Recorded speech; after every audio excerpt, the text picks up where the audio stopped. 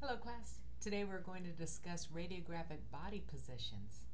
It's important to understand radiographic body positions because there are the terms that we will be using during lecture so that you can know how to manipulate your patient into the correct position for the radiographic image requested.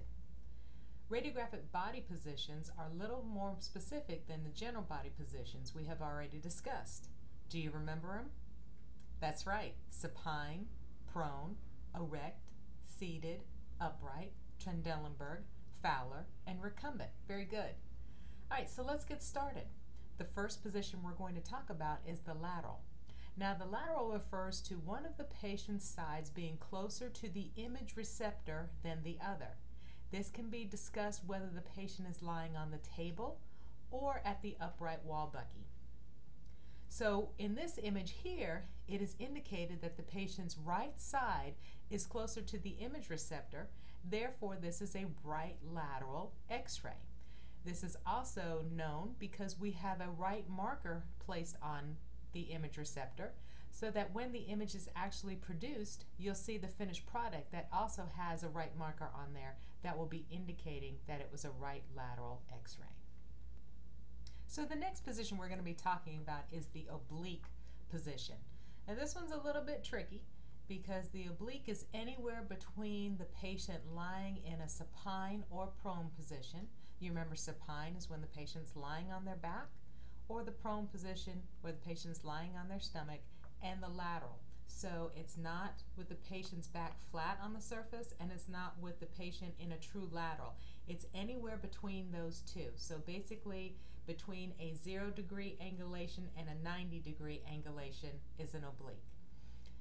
With the patient oblique, there is one side of the patient's body that was closer to the image receptor, and either the anatomical or anterior surface or the posterior or dorsal surface is going to be closer to the image receptor. So when we're looking at this image up here on the top, the patient is in an LPO.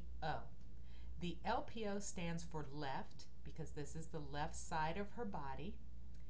The P stands for post, which is posterior because her back is up against the image receptor, and the O is the oblique. So it's an LPO, left posterior oblique.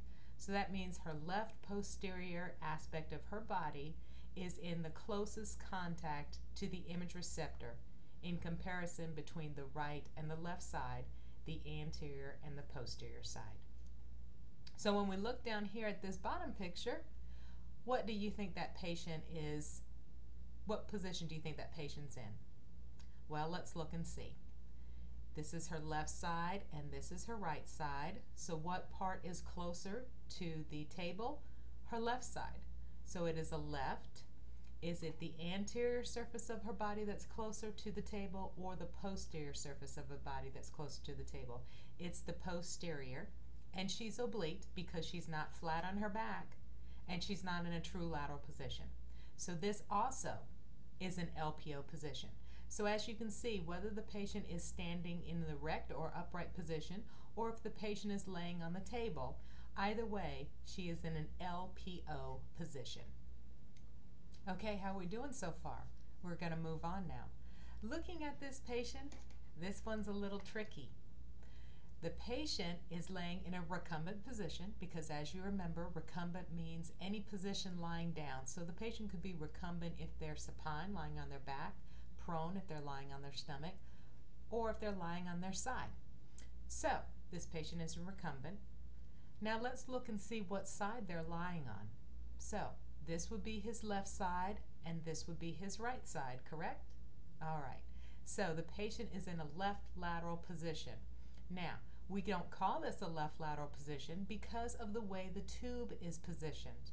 Now, if you look right here, this is indicative of the X-ray beam entering into the patient's anterior surface.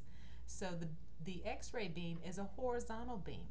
And whenever you have the patient lying down on the table or on their stretcher with a horizontal X-ray beam, that is known as a decube position. Now, It is a decube position, but we have to be a little bit more specific because we have several different decube positions.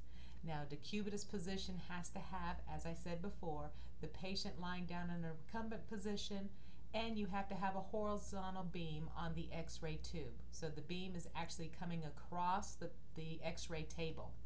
So this patient would be said to be in a left lateral decubitus position. Okay, moving forward. Now we have the patient in different recumbent positions. The one at the top is considered to be what? Supine. Very good. And the one at the bottom, the patient is flipped over onto their stomach, so they are known to be in a prone position. Very good. Now, as you see here, we have the x-ray beam once again coming across, but now it's going into the lateral surface of the patient's body. Remember, in the previous one, it was entering in the anterior surface. Is that going to make a difference? Well, let's see. So we have a horizontal beam. The patient is in a recumbent position, so it has to be what? A decube. Very good. Now, it is a decube, but we have to be specific with which type of decube. This one is known as the dorsal decube. It's known as the dorsal because the patient is lying on their back, and as you remember, dorsal also means the posterior aspect or the patient's back. So this one would be known as a dorsal decube position. The one on the bottom, let's see how good you are now. What position is the patient in? Prone. Very good. Now that the patient is in a prone position, what type of decube would be indicative of this image here? Well, we know it can't be a lateral decube because the patient isn't lying on their side. We know it can't be a dorsal decube because that is this picture up here. The patient is in a ventral decube, and it's called ventral because, once again, ventral means anterior surface, and the patient is lying on their stomach. So this is a ventral decube position. Okay, so wrapping it up, let's see how good your skills are now.